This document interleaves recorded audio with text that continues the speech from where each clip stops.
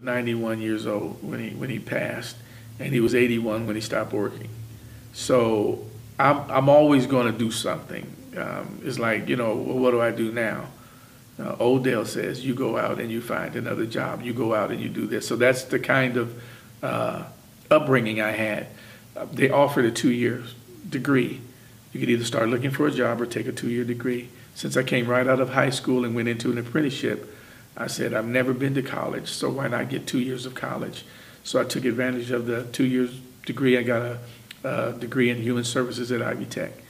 And that kind of changed the course of my life because I got more involved in community as a result of that. So I kind of attribute what I'm doing now, where I am, to BorgWarner closing, giving me 2 years of college, me finding out about human services and community service, and then getting in that area. Could you go more into what you've been doing with the community since then? Oh, as a result of that, I came out of Ivy Tech with again, a degree in human services, got involved in some internships with reentry programs into the community, and then became president of our neighborhood association. Since that time, our neighborhood association, widely, I'm very proud to say, has won 2 national awards for Neighborhood of the Year.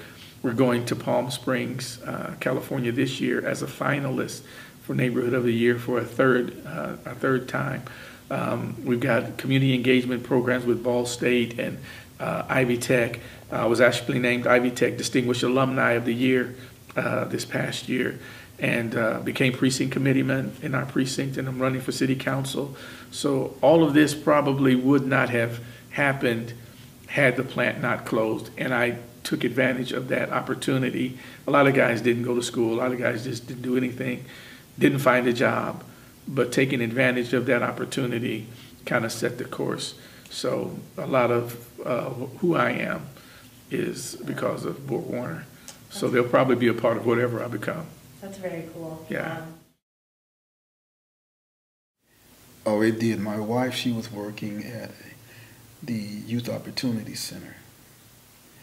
And money wasn't coming in as lucrative as it was, And so we just had to tighten up, save and be careful how we use it. How long did that last?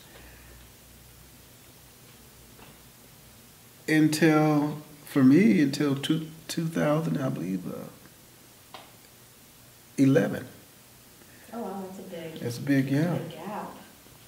There wasn't nobody hiring. And then the job they were hiring, we purchased a house, and during that time that I got hired in '86, that it wasn't paying that type of bill. If, they were paying like every 2 weeks, and the cost of living and what they were paying was $7, $9 an hour. Oh my goodness, you couldn't live off of that. And we hang out. We got carried away a lot, but we had good times, a lot of memories, no doubt about it. A lot of memories, a lot of friends. Now I don't even see anybody.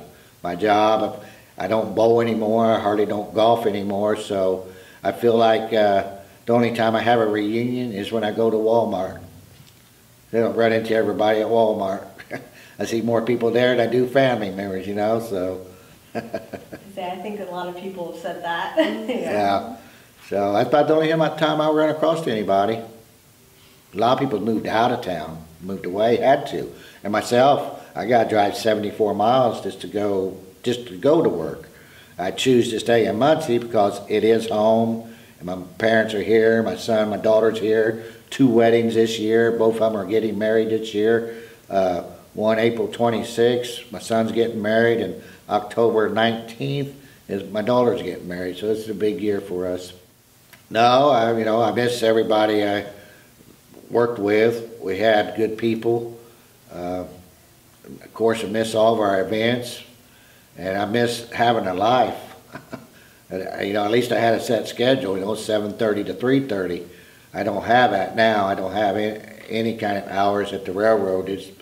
You're on call 24/7, so even though I worked everything they throwed at me at the BorgWarner, but I didn't have to work it. And I had my vacations whenever I wanted, you know, so. I just miss everybody, so hi everybody.